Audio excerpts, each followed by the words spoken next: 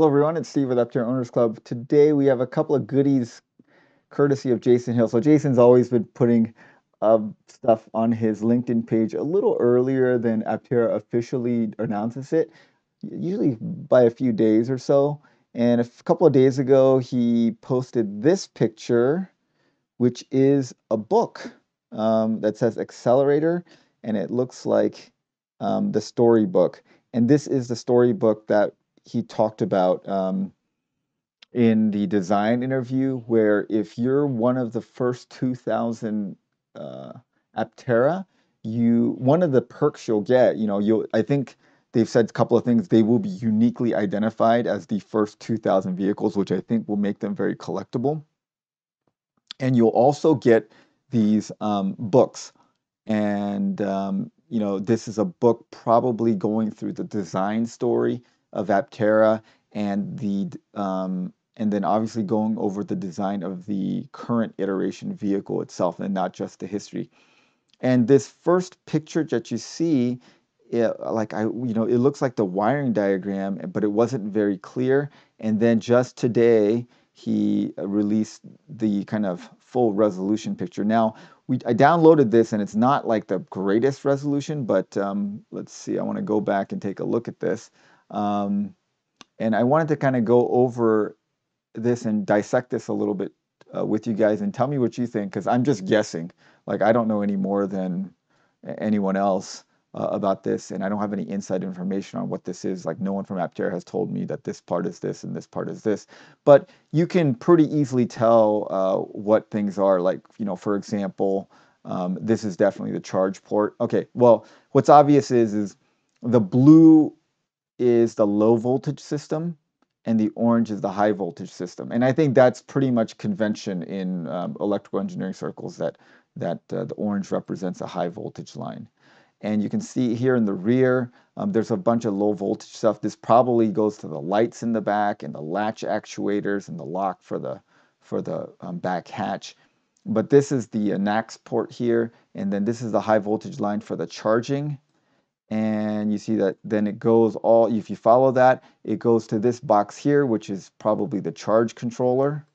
And then you'll see this network of large caliber orange high voltage lines. And so this right here is the battery, where the battery pack comes out. And I'll show you what we mean by that. So if you look at this picture, this is the battery pack, and you see this is the port for where all those high voltage and the low voltage lines plug in. And if you look here, that's where this would be. It's plugging into that port right here. This is where it plugs in. So the low voltage lines are here, the high voltage lines are here. And if you have the launch edition or the three-wheel drive edition, there's going to be one going to the back. Here's an inverter. So appears to be an inverter for every in-wheel motor. So here's the line. There's two wires coming from the battery, goes to the inverter, and then the inverter sends three high voltage lines to the motor. And you can see the same thing in the front. There's two wires coming out from the battery, going to an inverter on this side, inverter on this side, and then three wires coming from this inverter to go to this wheel and goes to this wheel. And it looks like in the back, this is mounted transversely, and in the front, these are mounted longitudinally. And you can see this is why Aptera does not have a frunk. It's being used up by the inverters and by the charge controller and probably the vehicle control system. And then suspicion is we were discussing this on our Discord, that this is probably the 12-volt battery, and I suspect that is true.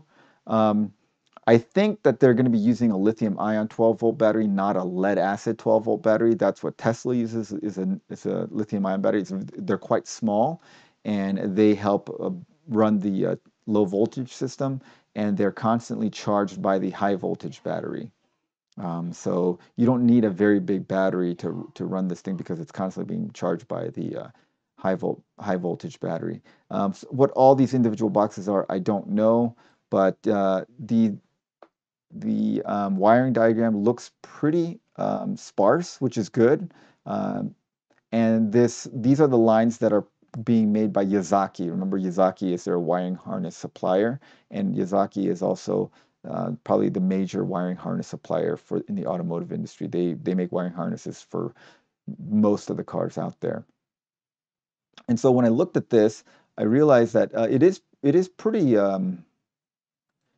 pretty simple compared to the lines. Like this is the low voltage lines on a Tesla, and if you look, it's much more complicated. This is a Monroe Live teardown of the Plaid model, but you can see that they have a lot more wires going everywhere. Yeah. And so it does look like this is a simpler system and should be easier to produce. I'm guessing that this is like the door latch, and there must be a line going to the doors to actuate the windows. I don't know, like I'm not sure what this is, and I'm not sure what all this is on this side. Tell me what you guys think this is.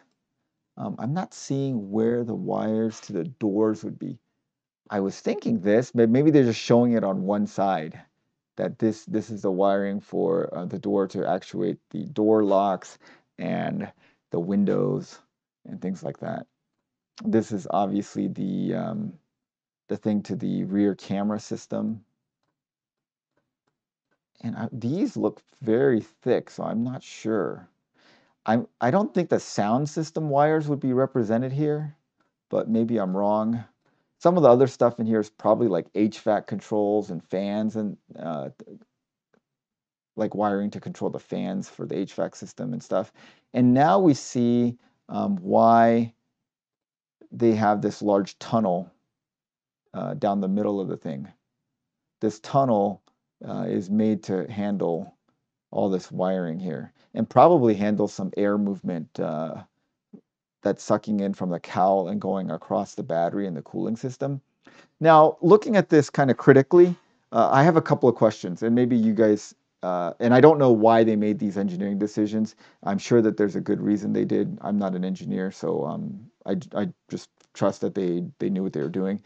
It does look like, I don't know why they decided to put the charge port in the back and have this extremely long length of wire going all the way to the front to the charge controller here. And then I suspect the way it works is the charge controller is then connected like some other way to these inverters, and then the inverters feed the energy back to the battery this way to charge the battery. Now, a couple of things, like why is this so long? And then why didn't they put this port in the front? Because if they put all the connections to the battery in the front, then you wouldn't have to have this wire be this long. You could have had it like end right here, and you could have a very short wiring. And so if you had a front wheel drive only Aptera, if they would have put the charge port in the nose cone, then the wiring to the charge controller would be like a couple of feet at most, and then the wiring to the battery would be just a couple of feet at most. But this time it goes all the way to the front, then it goes all the way to the back again, which doesn't seem very efficient. It seems like it'd be much more efficient to put the charge port in the front, go a couple of feet, and then put the wiring like this, and then put the connections of the battery in the front. Now, putting it in the front would make it so that if you had a rear wheel drive as well, this line would have to be long, but that's a single line being long instead of being two lines being long. So I still think that's a win overall. The other thing that I guess they could have done is maybe if they had space, they could have put the charge controller in the back, and if you had a rear wheel drive system, you could use the rear inverter to charge the battery, and then you would have this line go from here to a charge controller here, and then that charge controller attaches to this inverter, and it feeds into the battery here. But then that would make it bad for people that had the front wheel drive only Aptera.